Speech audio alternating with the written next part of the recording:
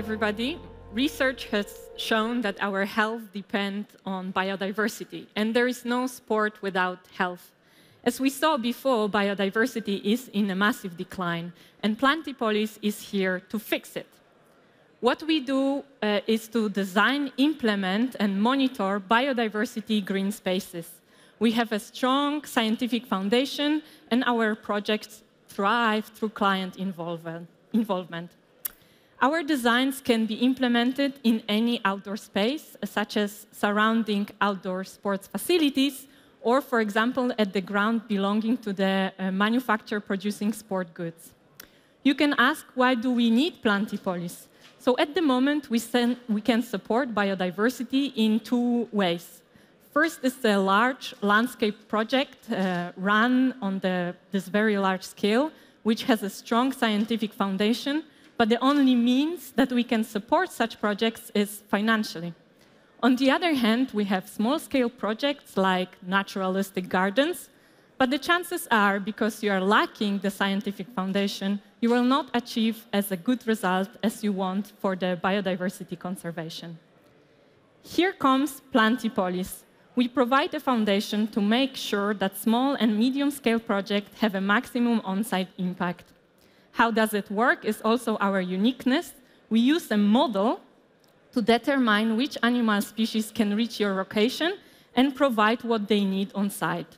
Let's have a look at an example. This is a swallow-tailed butterfly. The model showed it can reach your location. We will make sure that it has a food for the caterpillar, as well as nectary plants for the adult form, so that the species can thrive. Of course, we do this for all species that can reach your location to support as many as possible. What Plantipolis brings to biodiversity is first that local biodiversity supporting actions are possible and anybody can take a meaningful action.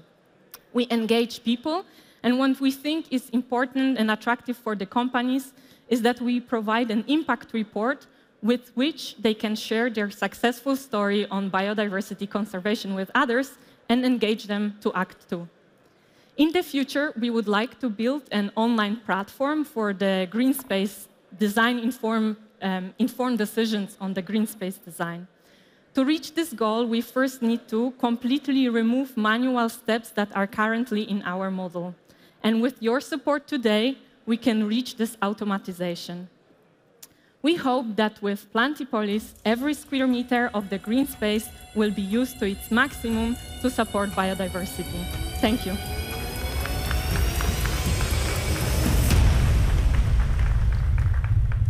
Thank you. I saw a nice picture of the Seoul Olympic Park on your slides. To what extent have you used your technology in the context of the games or large-scale sport events? And to what extent you use this experience to maybe the future project you would like to develop, because your name seems to lead to actually working in cities. Yes, so we work where people and nature connect, and I think sport facilities is one of those places. We worked with some smaller scale projects, and we believe that if we work with the sport facilities, this can be a long-term goal. If we transform the space there, it can be useful longer and also encourage sport and also a great recovery. Imagine sitting surrounded by singing birds. So definitely urban biodiversity and bringing biodiversity back into human spaces is also huge on IUCN's agenda. I'm just wondering, who will look after these spaces once you've done your job? Like, how are you connecting with the local authorities? Who would be the custodian of these spaces?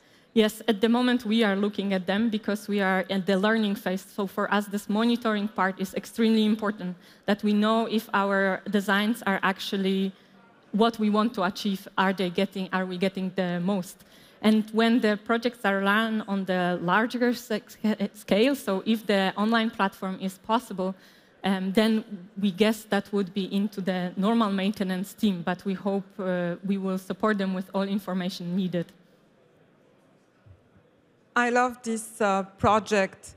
My only comment or question is that here it's a Sports for Nature challenge, so I would encourage you to build into your program, how sports, amateur sports, even the person that just likes to go and walk in parks or in nearby forests, how they could contribute to your project?